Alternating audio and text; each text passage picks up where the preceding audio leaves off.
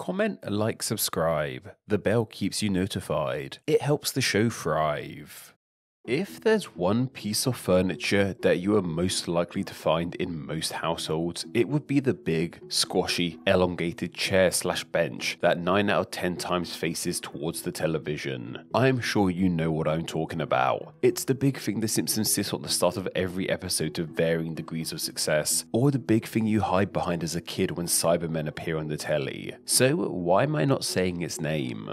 Well, here's the thing, while we all know what exactly I'm talking about, we don't all seem to agree on what exactly this thing is actually called. This piece of furniture has gone under a huge variety of names across the globe, which unto itself isn't too surprising. Most things have different names in different languages, but what's interesting here is that not only does this have different names in different languages, but even has different names within the same language, English in the case of this video, and beyond this, these different names are locked away to different versions of the same language. Like, this isn't even a case of something having a different name in British English and American English. This thing even has different names in its own single subset of English. Let's stop beating around the bush about this, however, shall we, and just say the darn thing's name. The three most popular names in the English-speaking world that these elongated benches go by are sofas, couches, and settees. But even beyond these three names, there are tons more. How, out of everything across the globe, has this long, squishy bench that we park our butts up on ended up with so many names? The only thing that we sit on that has more names than this that I can think of is the toilet. Thankfully, however, the variety of names and the acts of sitting on them are the only elements that these two things have in common. One of the main reasons why sofas, which is my go-to name for them and the name I'll be using to refer to them most of the time during this video unless otherwise stated, have so many names, is because they have been around for a seriously long time. This might sound a bit strange. When we think of antiquity, we don't really think of people lounging around sitting on sofas, but they do in one form or another and have a very ancient history.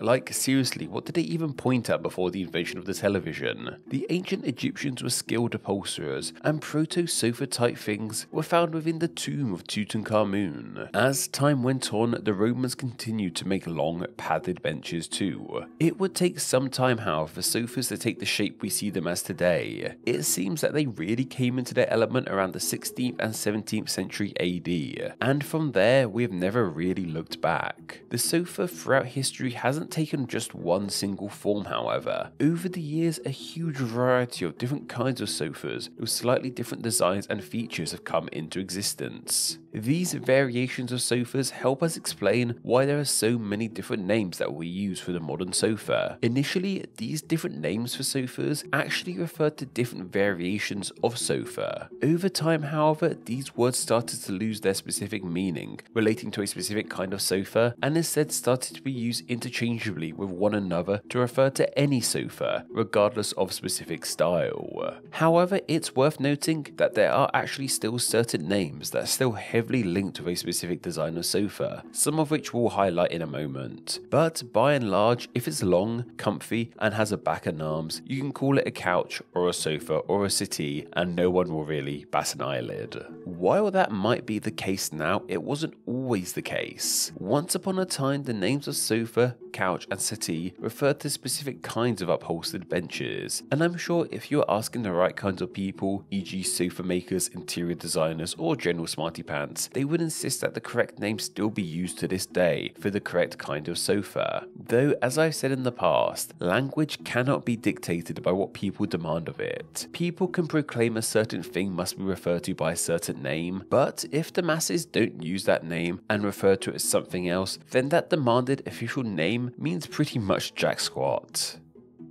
Anyway, in regards to what kinds of furniture these names initially apply to, it seems the one that fits the bill for our modern concept of a sofa is the design that was initially designated as a sofa. Traditionally, an upholstered bench with arms and a back was called a sofa. Like I said, this is the one closest to our modern concept of them. Sofa is actually a word borrowed from the Turkish language. That's kind of interesting, as another kind of sofa/piece of furniture has a name of more literal Turkish roots too, as we shall see.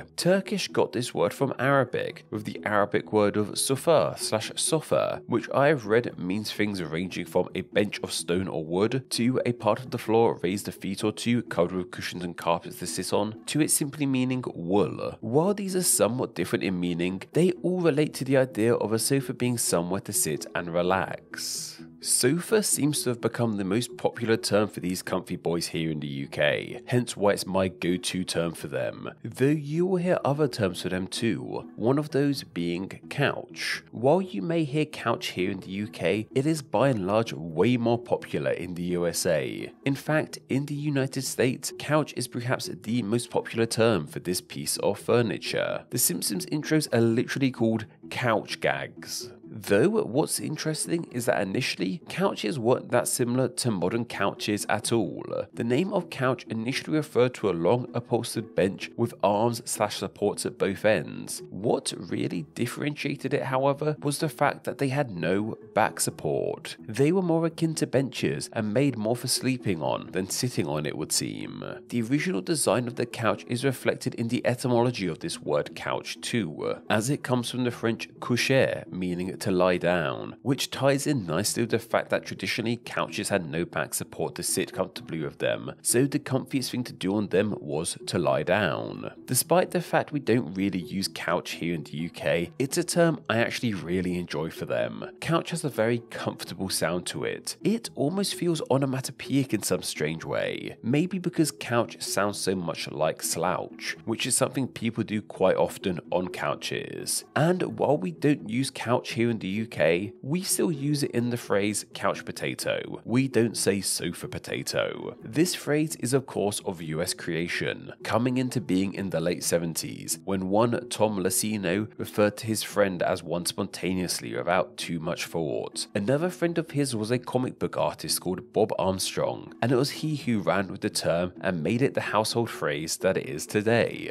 Settee is a bit more of a unique one, however. While I've heard it used here in the UK, it's nowhere near as popular as sofa. I read that this term is a more old-fashioned term for sofas, perhaps used by people of an older generation here in the UK. I also read that it's pretty much non-existent in the USA, so let me know if that's actually the case down below. The reason this name is so distinctly UK based is because it's a word of Old English roots, believed to come from the Old English name of settle or settle. Initially, a settle was a long, non-upholstered wooden bench. Once these benches got comfier, however, with cushions and padding, that name stuck around, and settle adapted into settee. What's really interesting in this case, however, is that this Old English name of settle for these benches still lives on to this day, in the form of the verb settle. To settle means to calm down/come to a rest, and it comes directly from these Old English benches, as it would be on a settle where one would go to calm down/rest. People would literally settle on a settle. So while very few people would ever call a sofa or any kind of bench a settle now in the UK or otherwise, that verb of settle is still very much alive and well. I've said settle too many times now and it feels a bit weird. I need to go settle down myself or something, I think.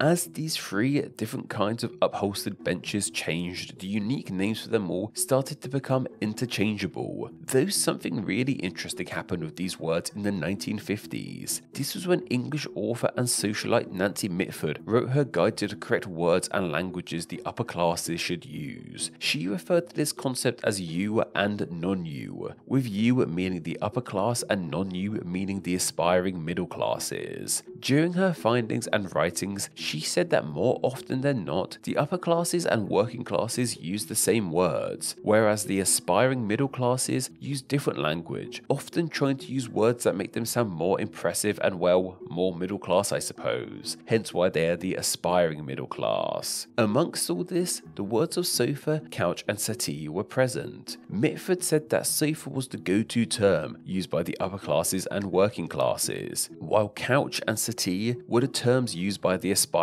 middle class, ergo they were the terms that people really shouldn't be using. Mitford's writings sound absolutely fascinating. I had never heard of her or her work prior to researching this video, but now I want to dedicate a whole video to her. Supposedly this concept of you and non-you was actually something of a tongue-in-cheek joke about the absurdity of the class system in the UK, and what people would do to act as if they are in a certain class. But apparently not everyone realised it was a joke and took her writings very seriously, though some argue she meant what she wrote. As I said, it's all really fascinating and could serve as a great video unto itself one day. While that's the most popular names for sofas covered, as I mentioned, there are many other kinds of sofas out there that have more unique names. Take the sofa bed an example. This is a kind of sofa that pulls out into a bed, hence the name. It's definitely not the most fun name to talk about, but it's perhaps the most commonly seen sofa variation. And besides, any sofa can be a sofa bed anyway if you try hard enough. A more specific kind of sofa bed with a more unique name, however, has to be the futon. Futons are Japanese in origin, and while we now see the word as being the name for a more minimalist looking sofa bed, futon initially referred to the bedding system rather than any sort of sofa bed itself. Supposedly it comes from Japanese words meaning bedroll or place to rest. And as mentioned, Turkey played a large role in the naming of the sofa. However, the former empire that resided in the nation of Turkey gave its name to another kind of sofa / piece of furniture, the ottoman. Ottomans come in all shapes and sizes, but the defining feature of them is their lack of arms or a back. These were popularized in the Ottoman Empire, and when they were exported to the rest of the world, they were named after their place of origin. Similarly to Ottomans are divans, similar in shape and design and in name origin too, as divan comes from Turkish as well, initially meaning bundles of writing sheets. The name was for sheets of paper, and then it got applied to the office rooms these sheets of paper were kept in, and then it got applied to the seats that these offices had within them. Though what's interesting is that to many, the word divan is more linked with beds these days as opposed to sofas. A chaise longue is a type of sofa that is very linked to the world of psychology and counselling, thanks to it being Sigmund Freud's furniture of choice. They look somewhat like modern sofas, but only have one arm and only a small part of the back is supported. This name is French and means a long chair, because these really do look like normal chairs that have been stretched out. A love seat is the name for a very small sofa, which at times can be just slightly larger than a normal chair. Their name derives from the fact that if two people are to sit on them, they would be very close together, meaning they are more likely to be sat on by two people who love each other as opposed to strangers, as being that close and intimate with someone must imply you love them.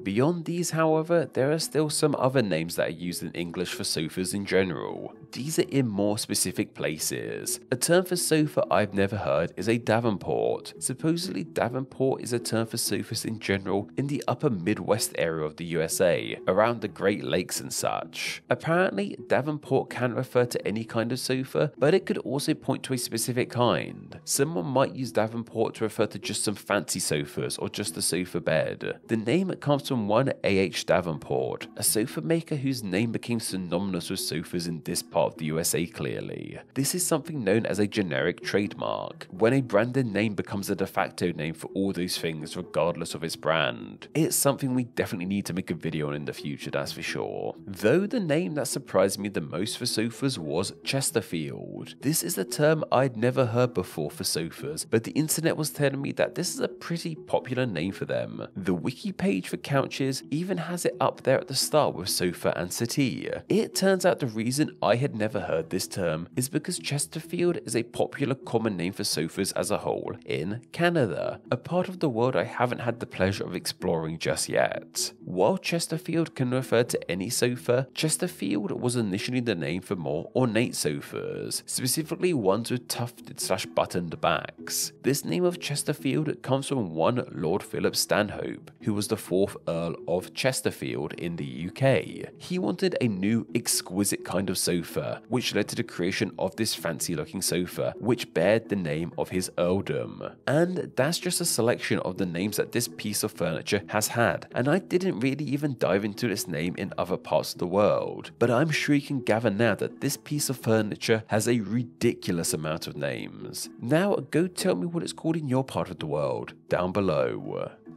This video topic was suggested by Donna Lynn Pryor over on my Patreon. Every Wednesday, I put up a video request post over on my Patreon for my awesome patrons to leave video ideas on. I then pick one of those ideas to be turned into a video the following Wednesday. So if you have a great idea for a Name Explain video and wish to enjoy Name Explain videos ad-free as well as get exclusive content, then why not support the channel on Patreon? It takes just $1 a month to help the channel in a huge way and gets you all of these amazing benefits. Visit patreon.com/nameexplain or click the link down below.